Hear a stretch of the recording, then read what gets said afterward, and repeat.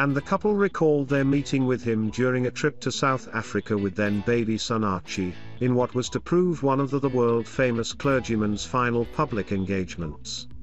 In their statement, issued on Sunday, they said, Archbishop Tutu will be remembered for his optimism, his moral clarity, and his joyful spirit. He was an icon for racial justice and beloved across the world. Referring to Tutu's nickname, they added, it was only 2 years ago that he held our son, Archie, while we were in South Africa. Arch and the Arch, he had joked, his infectious laughter ringing through the room, relaxing anyone in his presence. He remained a friend and will be sorely missed by all. Tutu, 90, a Nobel Peace Prize laureate, was instrumental in the dismantlement of apartheid, and witnessed its end in 1994. He also chaired a Truth and Reconciliation Commission, set up to unearth atrocities committed under it.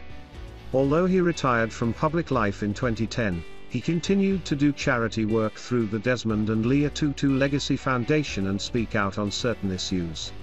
In 2008, he accused the West of complicity in Palestinian suffering by remaining silent. In 2013, he declared his support for gay rights, saying he would never worship a God who is homophobic.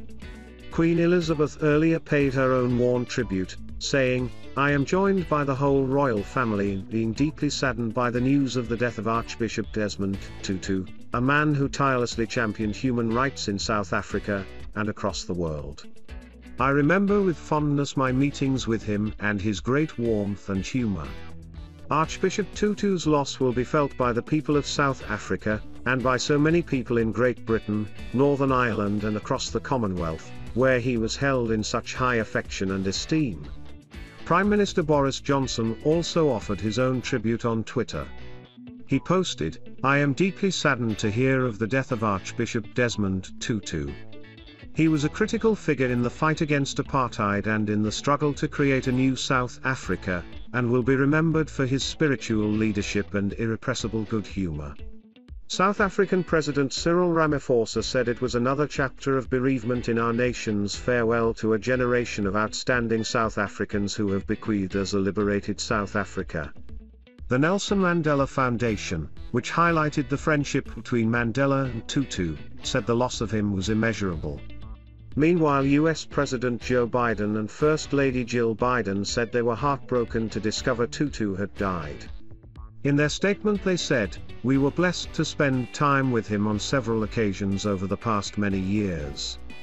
According to the Desmond and Leah Tutu Legacy Foundation, Tutu died peacefully at the Oasis Frail Care Center in Cape Town. A cause of death has not yet been given. He is survived by his wife Leah, and their 4 children. More to follow.